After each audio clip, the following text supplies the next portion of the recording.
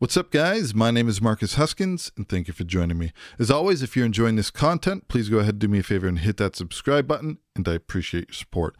In today's video, I'm going to be showing a little bit of love for Notion. For any of you who are unaware, Notion is a notation software. It's owned by Presonus, and it just happens to integrate really well with Studio One.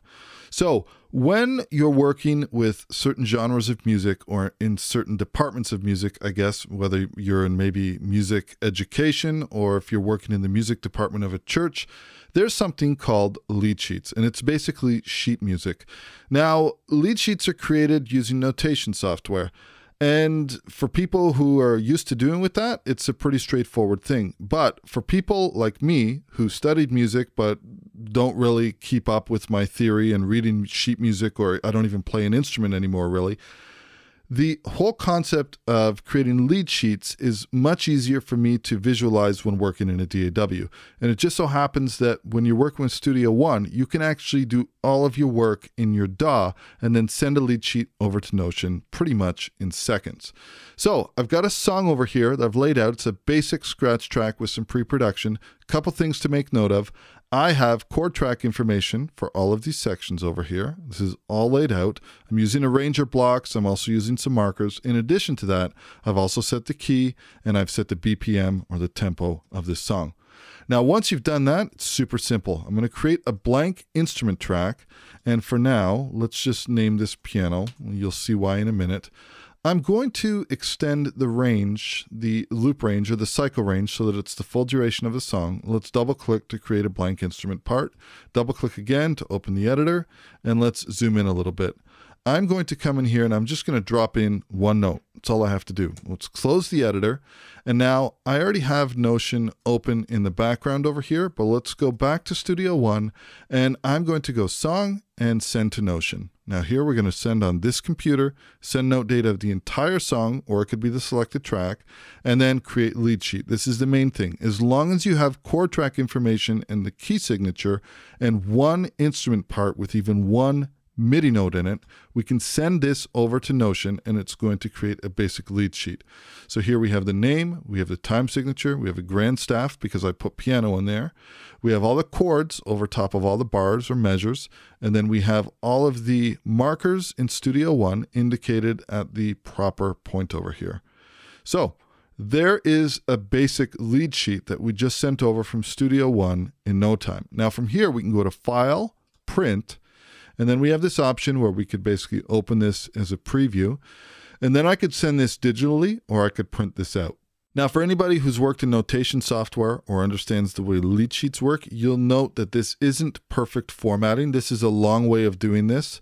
When you're working with notation software, they have certain symbols that they use or a way to say, hey, instead of playing this, 4 times and taking up this much space, they have a way that's indicated that will basically say repeat it a certain amount of time, and then after you're done, go to this part, and then the second time after you repeat it again, go to this part. So they have a way that could take 5 sheets of music and put it into 2 or 3.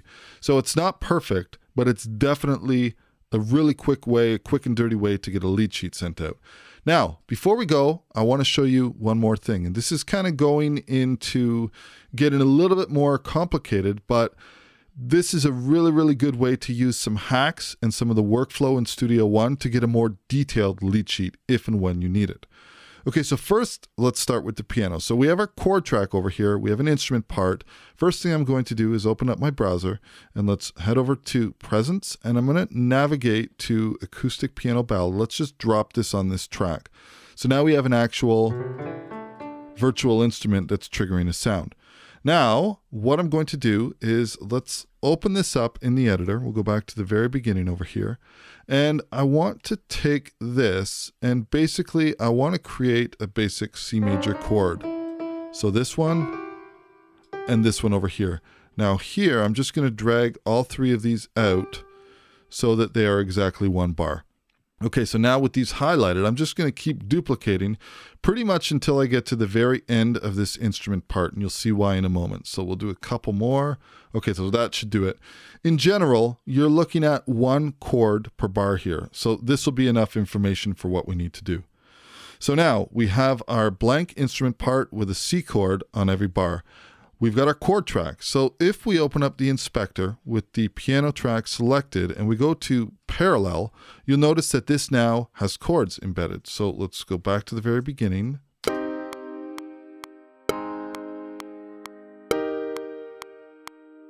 And if I take this off, they all snap back to C major. So let's leave this on. Now, the one thing I need to do is I need to actually render these chords into the instrument part, because right now it's responding to the chord track and that's non-destructive.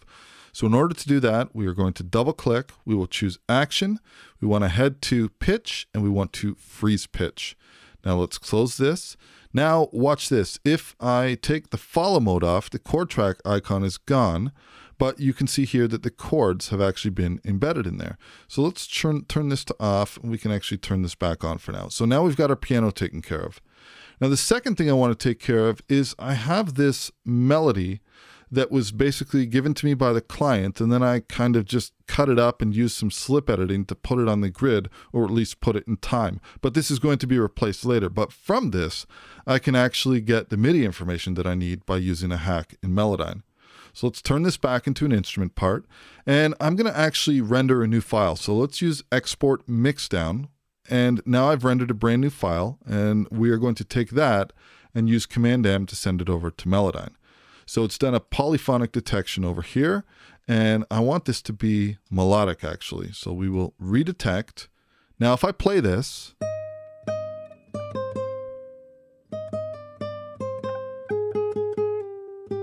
okay, so first things first, I'm going to just select everything and we can just snap this so that it's perfectly pitch corrected. But I don't actually need to do anything else, because what I want to do is I want to borrow this MIDI that was generated by Melodyne to basically plug that into a virtual instrument. So now I'm going to navigate up here and let's choose Nylon Guitar Full and let's drag and drop this right underneath. Okay, so now I have an instrument that's generated a nylon guitar sound. First things first, I'm going to name this nylon guitar. And let's just drag and drop this audio event down here, and you'll see that it just borrows the MIDI. So now I've got the MIDI, and if I were to play this right now, let me just solo out the nylon guitar. We'll double click to open the editor.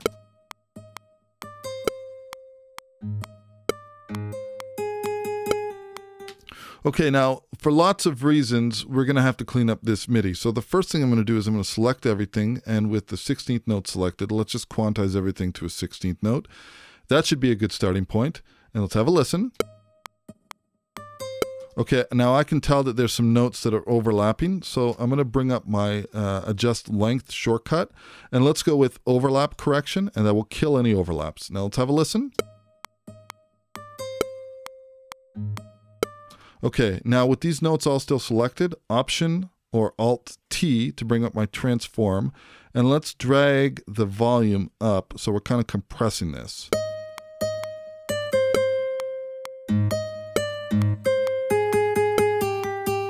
Okay, now I'm going to do a little bit of cleanup. These two sound like they're an octave wrong. Okay, these two, we'll bring those up as well. Let's go back to the beginning.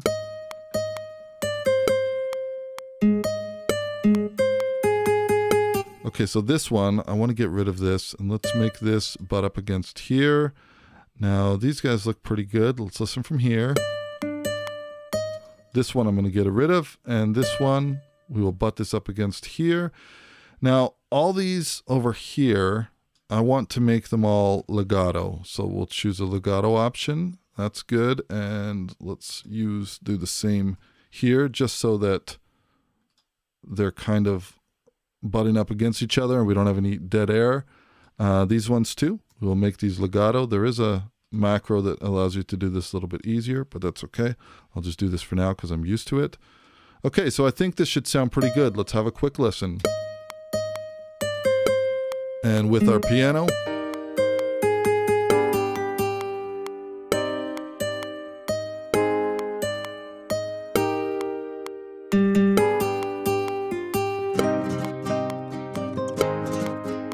okay, so good. We're in good shape. So now what I want to do, I have this C major chord, which is at the very beginning of here, and this is actually my pre-count, so I'm just going to get rid of that. So now we have everything that we basically need, and what I might consider doing is, let's hide and disable this. This one over here, I'm going to double this and then let's select both of these. We'll glue them together. And then just Alt Option dragging this to the sections where I want this melody to play, which is essentially all the A sections here. And then last but not least, let's glue this or merge this into one instrument part. So now we used the chord track to set our piano chords. We were able to do that very quickly. We then freeze the pitch so that it rendered those chords into the instrument part. We renamed it piano.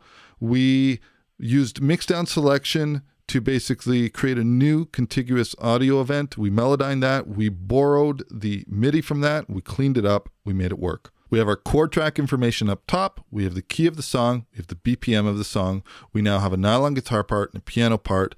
Let's do the same thing we just did. We're going to send to Notion. I'm going to choose note data of the entire song, this computer. Let's create a lead sheet and we'll click send.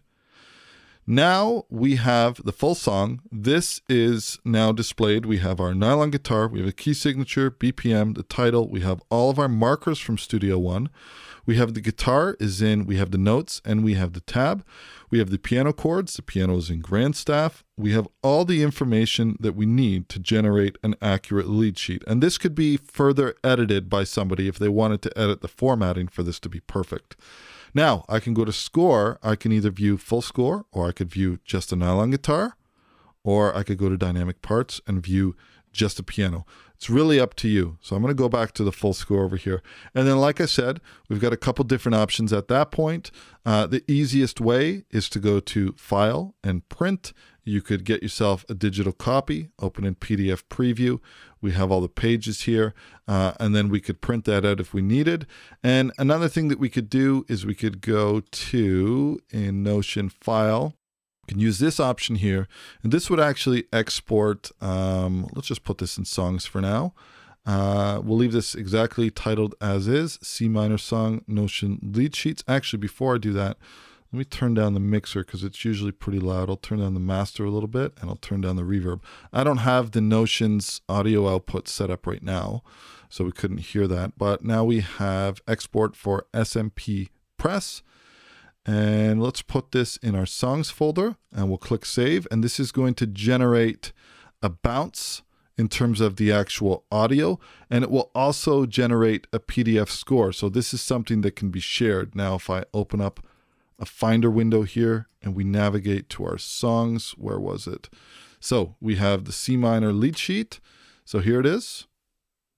Exactly as planned, and this is the full score with the nylon guitar and the piano. Like I said, all the information is there.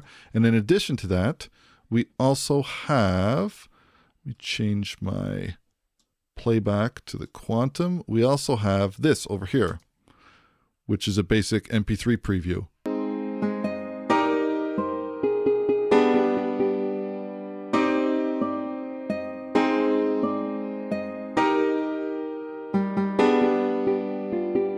And this was generated by the actual built-in sounds of Notion. And because we used notation software-friendly names, nylon guitar and piano, that carried over, and Notion basically loaded its own songs just by the names that we used. So, two different workflows. One of them is super quick, gets you a quick and dirty lead sheet. You can do all your work in Studio One and get your lead sheet sent over to notation software, do any further formatting there.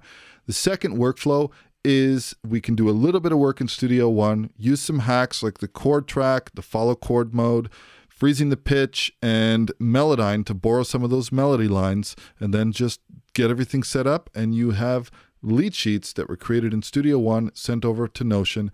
And then I could hand this off to somebody who knows how to work in notation software better and say, hey, could you format that for me? Or, like I said, I could export a digital PDF or print out old school sheet music if need be.